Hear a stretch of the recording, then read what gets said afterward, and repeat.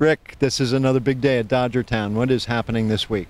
Well, this week we've got the Prospect Select Vero Beach Classic. It's the third largest baseball showcase tournament in the country.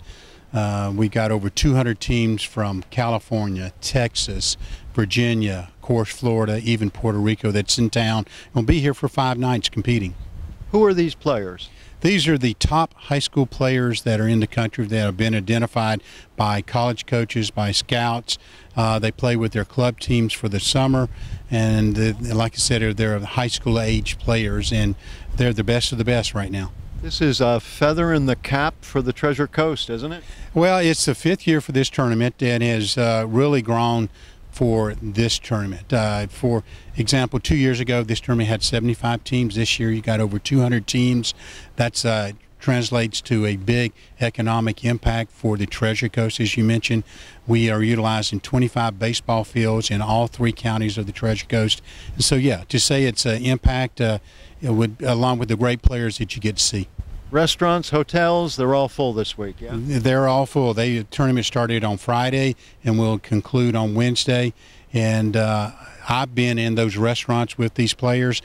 Make sure you don't go to a buffet because you'll be in line for a long time. Jeff Biddle, Vice President, Historic Dodgertown. What does an event like this mean for Dodgertown?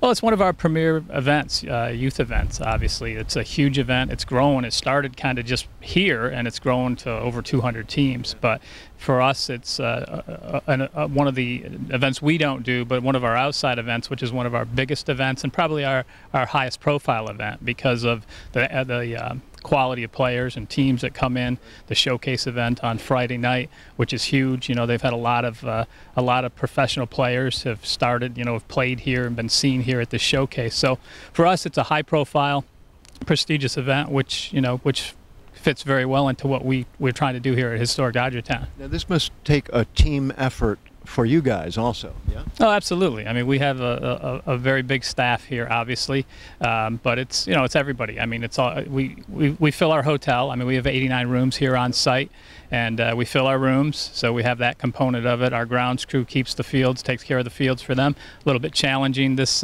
past weekend with some weather, but we didn't lose any games here, which is good. And, you know, the fact that we have a major league stadium and we're able to put the tarp down and get the showcase in for them on Friday was crucial.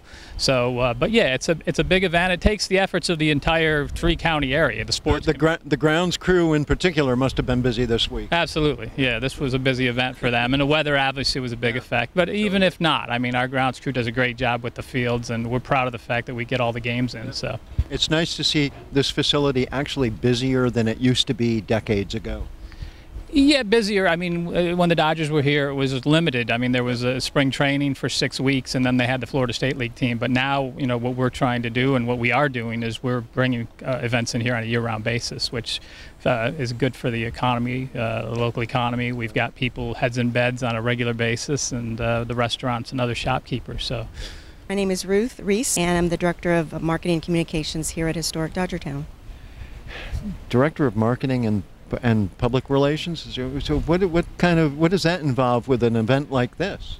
With an event like this, it's an opportunity to really showcase the beauty of Historic Dodgertown and the years that have gone into making this facility as great as it is. So here we have 200 teams filtering through Historic Dodgertown.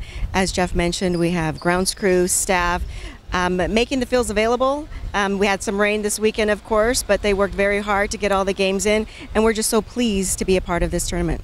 You're a newcomer to Dodgertown, more or less, but not to the Dodgers, yes? That's correct. I spent 15 years working for the Los Angeles Dodgers in publicity in the good old days, we'll call them. It was a lot of fun, and we're so pleased that Peter O'Malley and his family have reinvested back in Vero Beach here at Historic Dodgertown. It's a great place. I spent many years coming to spring training here and loved it. It was like a second home, and when I came back here, it felt so familiar, so welcoming. The community is great. The staff here is wonderful.